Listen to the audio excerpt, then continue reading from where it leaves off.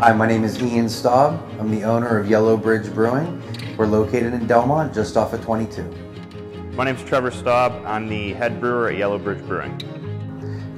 Brewing for us started off as a hobby, and we were doing it for a long number of years, and kind of combining the business experience with our brewing experience seemed like a really great fit for us.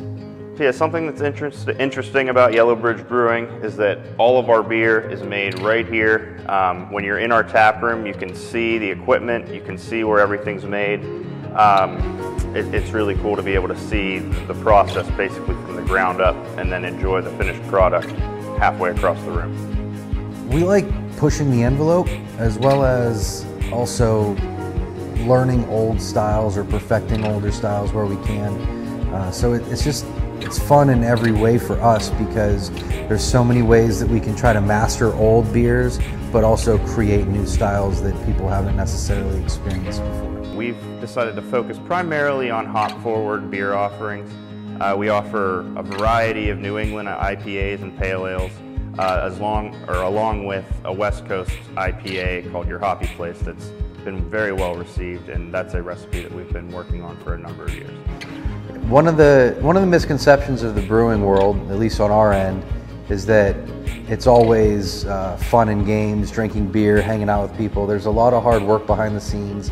We're always tweaking recipes and really trying to troubleshoot and work things out, and it's different every day, which can be exciting, but it can also up the stress level a little bit. Our ingredients are sourced nationwide. We get a lot of our hops from the Yakima Valley up in Washington, and we get a lot of our malt from Wisconsin, Breese, and we're proud to use American ingredients. Some of the events we like to have at the brewery include trivia every other Wednesday. We've got live music on the weekends. We try to bring in food trucks pretty regularly, and we try to work with local delivery options as well to get new food in here, and other types of fundraisers are regularly being scheduled as well. Coming into work each day is exciting for me because I get to work with my brother, Trevor. He's our brewer. My wife's very involved, and then a lot of our employees have really become close friends and family. We consider them family in that regard.